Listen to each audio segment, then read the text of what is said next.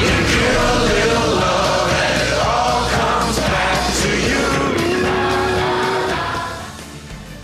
But will more profits come back to Coca-Cola and many other companies that advertise in the Super Bowl? We'll debate the value of such an expensive spot and show you how they're creating buzz in a whole new way. You're watching Closing Bell on CNBC. First in business worldwide. Daddy, I'm the Mac, and if you need a Super Bowl commercials are fun to watch, but they don't always pay off, you know. We'll show you how the internet is now giving companies extra ad incentive for the big game. The big game is just 2 days away, but will Super Bowl advertisers see a big payoff? Sports business reporter Darren Rovell covering the story in Miami tonight. That's right, Maria. $2.6 million for a 30-second ad. Can companies make their money back? I'll have that story coming up next. Well, it is nearly 48 hours away, but that's not stopping revelers from gearing up for Sunday's big game. More than 90 million viewers are expected to watch the Super Bowl, and the outcome of the game isn't the only reason they're watching. The Super Bowl is the single biggest U.S. sporting event of any year, and this year will be no different. For more on how advertisers plan to add up all those commercial dollars, here's CNBC sports business reporter Darren Rovell. He's outside Dolphin Stadium, the site of Super Bowl 41. Darren.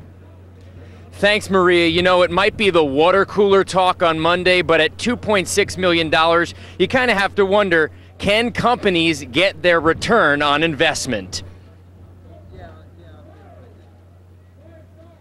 This Bud might be for you, but is Bud really right for the Super Bowl? The Clydesdales, the secret fridge, the frogs, and who can forget the lizards? Over the past 20 years, Anheuser-Busch has spent an estimated $250 million on Super Bowl ads, even locking up alcohol exclusivity through the 2011 Super Bowl television broadcasts. But rave commercial reviews haven't done anything to stem declines in Bud's market share, and a recent study by the University of Colorado's Leeds School of Business reveals that perennial Super Bowl advertisers don't see an impact on their stock prices because of the ad buys. Super Bowl commercials, for the most part, are God's way of telling your shareholders that you have too much money.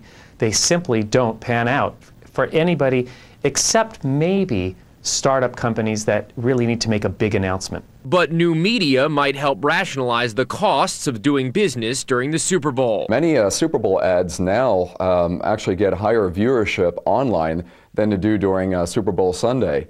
We've seen last year ads that ran on Super Bowl, as they continue to run all around the year, drive additional traffic to that company's website. And it's quantifiable. Nielsen reporting that on the day after the big game, Super Bowl advertisers saw traffic on their websites rise by an average of 55%. This year also giving rise to the consumer-created ad, a host of advertisers including Doritos and the NFL giving fans the chance to make and air their winning Super Bowl ad. In the end, cutting the creative costs and drumming up attention. It's just not buying a commercial. It's packaging the whole thing with PR, maybe doing a contest around it, making sure that you get a lot of pre-bowl publicity, post-bowl, get on YouTube. Coca-Cola returns to this year's Super Bowl after an 8-year absence. We really feel this is the right time. We've got the right advertising. It's the right time, it's the right year, it's the right moment. The beverage giant should be very familiar with what works and what doesn't. 27 years after it appeared, Coke's ad with Mean Joe Green is still widely considered the best Super Bowl commercial of all time. But Coke marketers later determined it wasn't helping to sell sodas. Now, Maria, we talked about that pre-Super Bowl blitz and you getting that publicity.